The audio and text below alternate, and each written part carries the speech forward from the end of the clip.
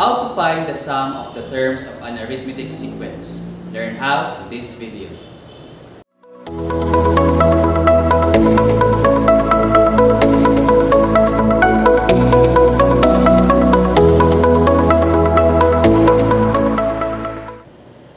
Hi learners! Today we're going to talk about arithmetic series. So what is an arithmetic series?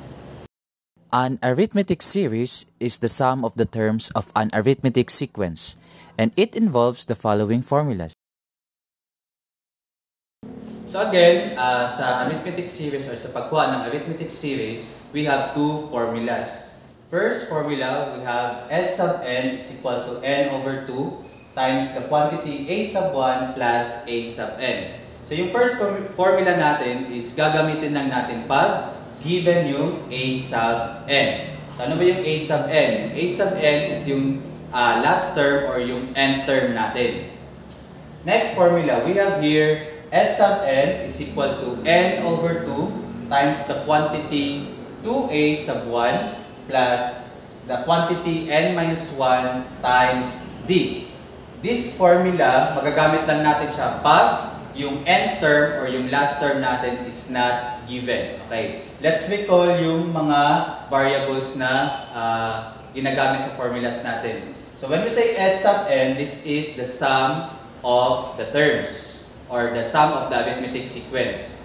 Pag sinabi na natin n stands for the number of terms.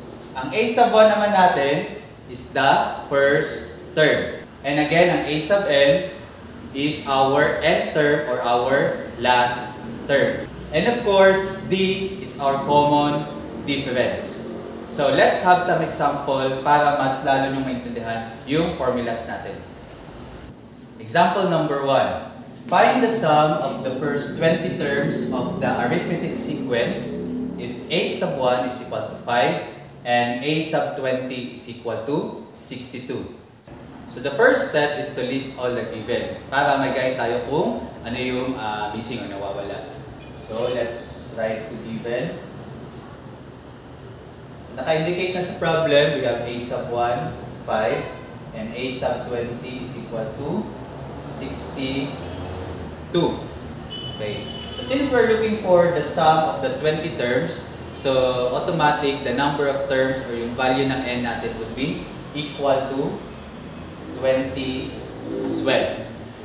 Okay. So yung hinahanap natin is yung sum ng first 20 terms. Kaya si S sub n or S sub 20 is missing. Okay. Next thing to do is to determine kung saang formula yung or kung anong formula ang gagamitin natin, the first one or the second one. If we're going to analyze, yung given natin, binigay ang first term at the same time yung last term or ang ating nth term. So in this case, gagamitin natin si first formula. Okay, kasi nga, yung a sub n natin na a sub 20 ay given. So let's write the formula. S sub n is equal to n over 2 times the quantity a sub 1 plus a sub n quantity. And the next thing to do is to substitute the given. So we're going to look for the sum of the first 20 terms. So ang n, we're going to replace it by 20. And n is 20 divided by 2. Yung 2 natin dito is a constant. So hindi ko na pinakita yung derivation ng formula. Okay. A sub 1 would be 5 plus a sub n or the 20th term is 62 or the last term, 62. So let's simplify. S sub 20 is equal to, you can divide 20 divided by 2, that would be equal to 10. Tapos i-add natin yung nasa loob ng parentheses. 5 plus 62, we will have 67. And finally, we're going to multiply the 2. So 10 times 67, that will be equal to 670. So ganyan ang kadali. In short, the sum of the first 20 terms of this given sequence or this given arithmetic sequence is equal to 670. Let's have now the second example. So find the sum of the first 12 terms of the arithmetic sequence -2, -6, -10, and so on. Okay, so same sa ginawa natin sa problem number 1. Una, susulat muna natin yung mga given.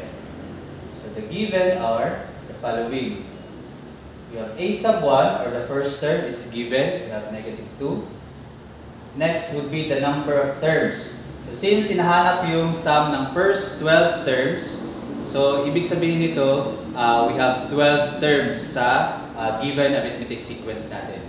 So we're going to write n would be equal to 12. Okay, next, we can also use common difference. Okay.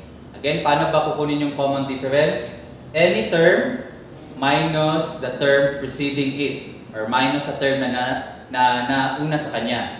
Okay, so in this case, we can consider the first two terms. Recap lang natin. We can have a sub 2 minus a sub 1. So ang a sub 2 natin is -6 minus the term preceding it, or yung term na nauna sa kanya, which is -2. So it will become -6 negative times negative. So mag-change yung sign, will become +2. Therefore, yung common difference natin would be -6 plus 2 is equal to -4. But then again, pwede na hindi nyo pakita yung solution. Okay, so na-recap ko lang kung paano siya kukunin yung common difference natin. Then, ano pa? Do we have the last term? Okay? Given ba sa problem yung last term? So, hindi given yung last term. Okay? And what we're going to look for is the sum of the first 12 terms. So, ibig sabihin, we're going to look for S sub 12. So, gaya ng sinabi ko kanina, mapapansin natin na ellipsis lang yung nakalagay at hindi given yung last term or yung 12th term natin. So, sa madaling salita, we're going to decide now kung ano yung formula na gagamitin natin. Would it be formula number 1 or formula number 2? So again, since hindi given yung last term, we're going to use the second formula. Okay. So right now the formula, we have S sub n is equal to n over 2 times the quantity of 2a sub 1 plus the quantity of n minus 1 times d. Okay, so after writing the formula, we can now substitute yung mga given natin. So again, hinahanap natin si S sub 12. N is equal to 12 over 2. 2 times a sub 1. So ilalagay natin sa loob ng parentheses yung value ng a sub 1. A sub 1 is -2 plus n is equal to 12 minus 1. Constant yung value natin ng 1 at saka 2 dito. Then d is equal to -4. So times -4. Huwag kalimutan na ilagay si common difference sa loob ng parentheses. Kasi yung operation nila dito sa gitna is multiplication. Let's simplify. So S sub 12, 12 divided by 2 is 6. Then we can simultaneously operate. Okay? As long as hindi natin malabag yung PEMDAS at saka, or GEMDAS na rules natin. So 2 times -2 would be -4 plus, okay, lagay ko na sa parentheses, 12 minus 1 is equal to 11 times -4. So S sub 12 is equal to 6 times -4. Then, i-multiply natin ito. 11 times -4 is equal to -44. So, automatic ilalagay natin dito -44 or -44. Then, continue. We have 6. Then, -4 minus 44. So since like sign sila, we're going to add and copy the common sign. The answer is -48. Okay.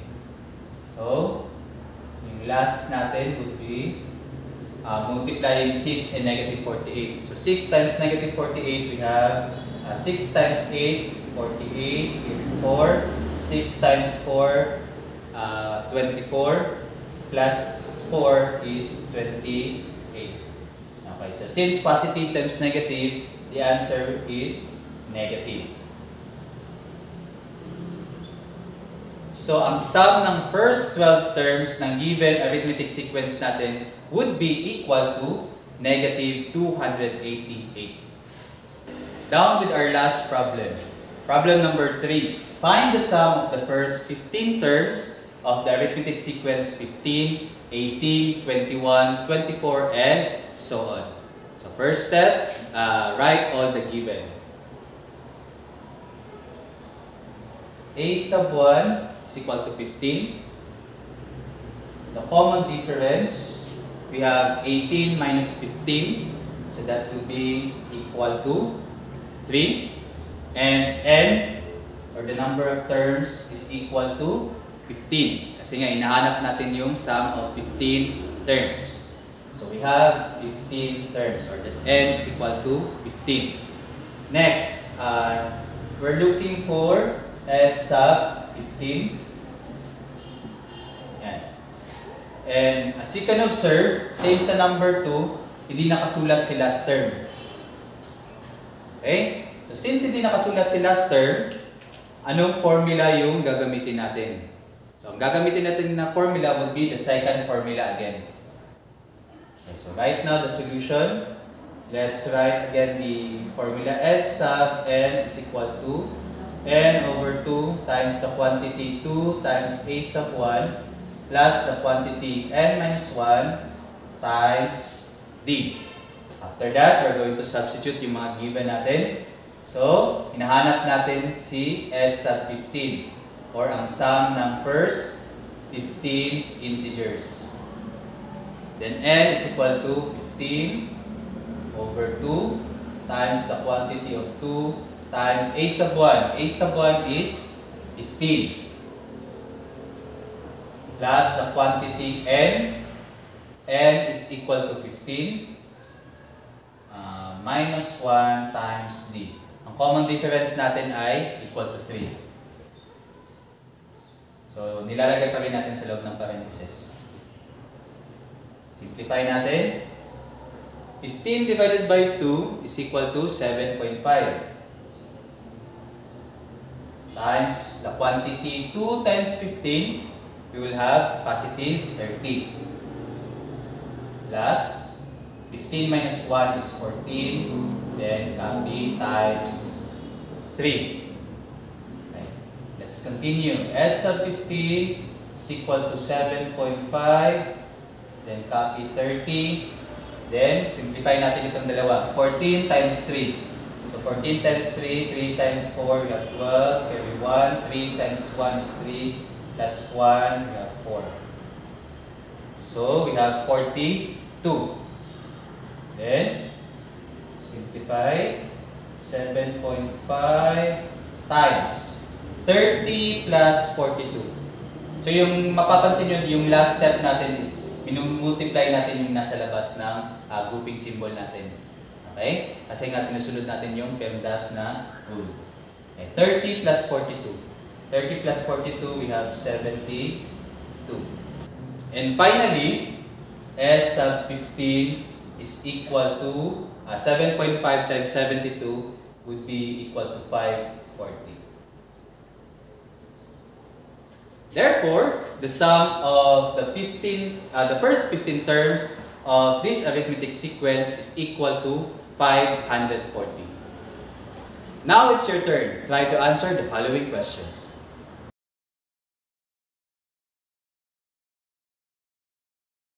And that's a wrap. Please do not forget to like, share, and subscribe to my channel, Sir Ninyo. And you can also post your math problems in the comment section. And we will do our very best to provide solution to your questions. Because remember, every problem has a solution. At kung math ang problema ninyo, ako ang kaagapay ninyo, ako ang Sir Ninyo.